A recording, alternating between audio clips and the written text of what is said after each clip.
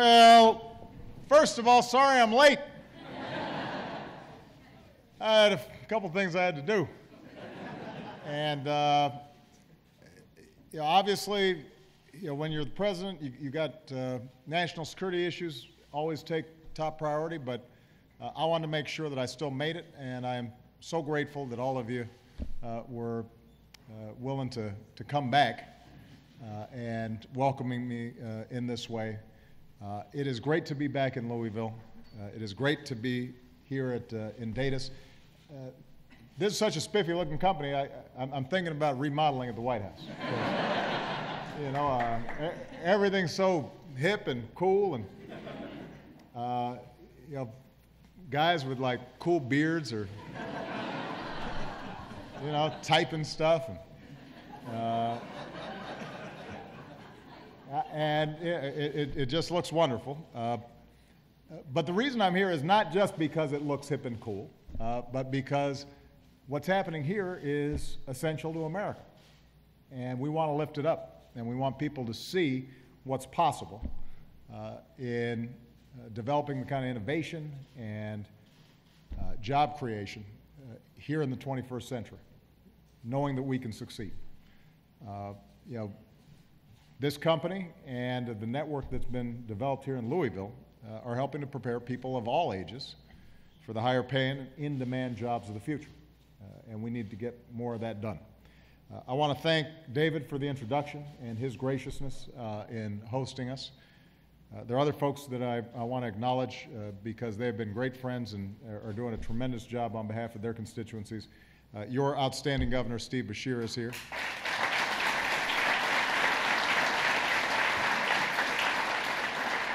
Congressman John Yarmouth is here. We love John.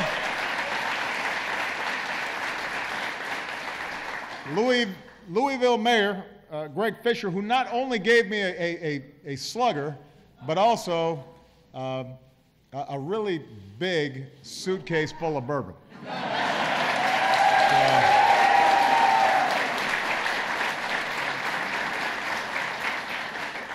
It's a really big case. And the man who served as mayor before him, who now works with me at the White House doing outstanding work with mayors and governors and county officials all across the country, my dear friend Jerry Abramson. There's Jerry. There he is back there.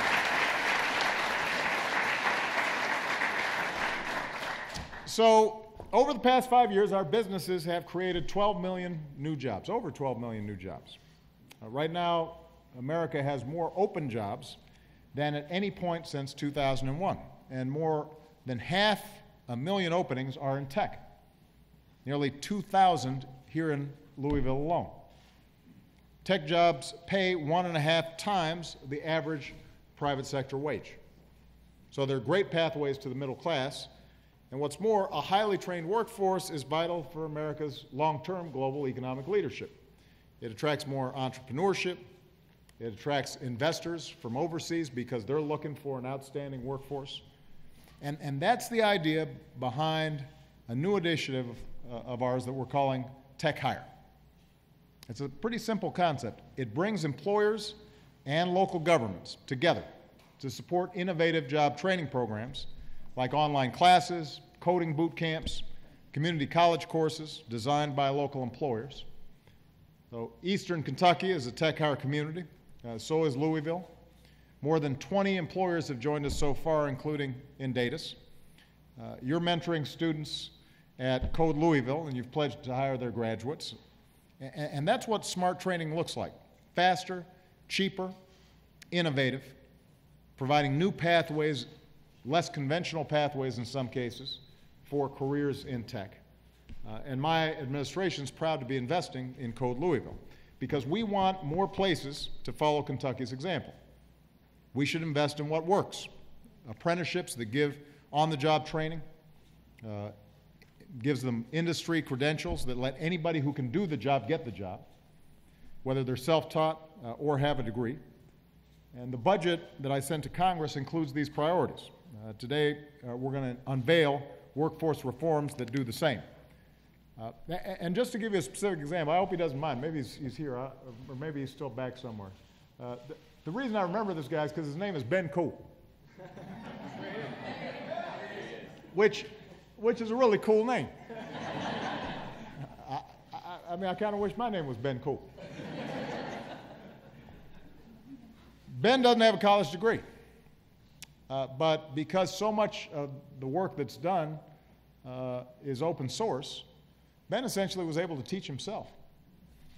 And because Indaitas recognizes that not all talent goes through conventional pathways, it was able to set up a structure whereby Ben could show what he knew, how well he could do it, and Indaitas was able to hire him, and now they've got an outstanding coder and somebody who's providing enormous value to the company, which might have been missed had it not been for these kinds of different pathways. And then I just heard a story, if I'm not mistaken, Ben, you had a friend who came here and started working in what? Customer service? Yes. Also didn't have a degree in computer science or coding, but then he ended up taking an hour class, a couple hours a week, teaching himself, getting trained, and now he's doing coding as well.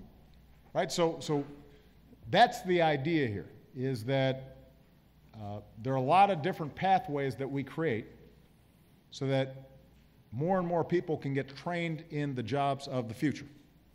And we're not restricting ourselves to one narrow path. And we're making sure that everybody has opportunity and everybody has a shot. And we're investing in the job training and apprenticeships and on-the-job training and online training that it's going to take to make sure that anybody can access a good job if they're willing to work hard and apply themselves and focus. Now, this doesn't cost huge amounts of money, but it does cost some money to do it right and to do it well. And that's why it's reflected in my budget, for us to put more money into job training, apprenticeships, and these kinds of public-private partnerships that we're talking about. And there's going to be a big debate coming up around the budget. Republicans in Congress have put forward their budget, and it provides tax cuts to folks like me and folks who are doing pretty darn well, but it would cut, right now, job training for 2.2 million people, including 28,800 right here in Kentucky. And that's just not the right way for us to plan in terms of long-term growth and stability. Our economy has been growing. We've got momentum, but that momentum can stall because the economies in Europe are weak, the economies in Asia are weak, the dollar is becoming stronger because a lot of people want to park their money here. They think it's safer. They're investing here more, but that makes our exports more expensive. And so we've got to stay hungry. We can't just sit back and assume that growth continues at the kind of pace that we need to give opportunity for all the young people of the future. And that's why this is so important. So we can't prioritize tax cuts for folks at the very top and sacrifice the kinds of job training efforts and apprenticeships that our young people are going to need.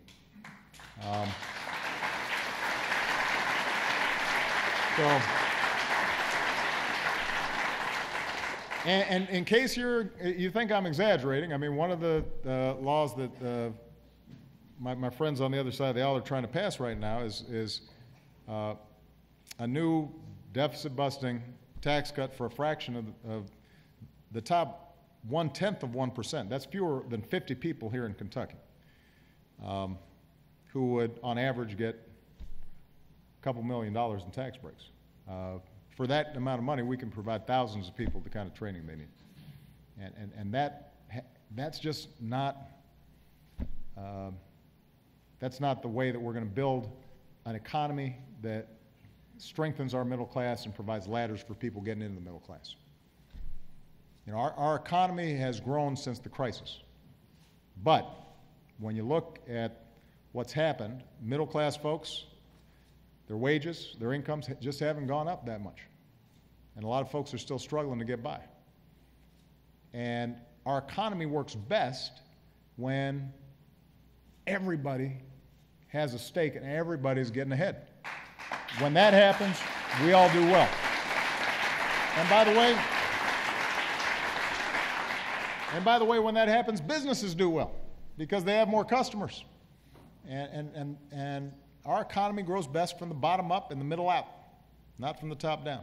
And we got to keep that in mind as we go forward. But let me again just congratulate Indaitas for the outstanding work that they're doing.